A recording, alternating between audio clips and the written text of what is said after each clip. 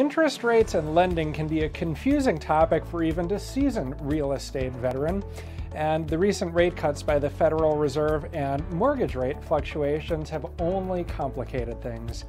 I'm Eric with Eric Anderson Homes, and in this short video, I'm going to help you make sense of what's going on. The first thing to understand is that there is not a one-to-one correspondence between the Federal Reserve's prime rate and mortgage rates. Mortgage interest rates are determined by a variety of factors, including inflation, economic growth indicators, the Federal Reserve's policies, and the housing and bond markets. When the Fed cut the prime rate between 0 and 0.25% in the wake of the coronavirus outbreak, many people thought they could get an interest-free mortgage.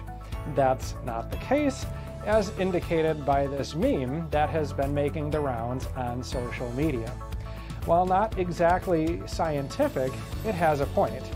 Rates initially increased despite the Fed's prime rate cut, and what's going to happen with rates going forward is anybody's guess. Freddie Mac has prepared this helpful summary of what's happening with rates, showing that they increased by 0.7 of a point over the course of just 1 week.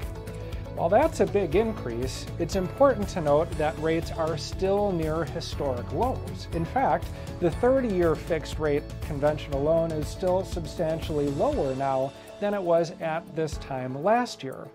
Low rates are good news for the real estate market. If you're buying, the benefit is obvious. Money is cheap to borrow, which saves you a ton over the life of the loan. If you're a seller, low rates are good because they encourage buyers. And even if you're not selling, a healthy market is good news for the equity you've been building. I'm Eric with Eric Anderson Homes, and I'm here to provide you with a smarter approach to real estate.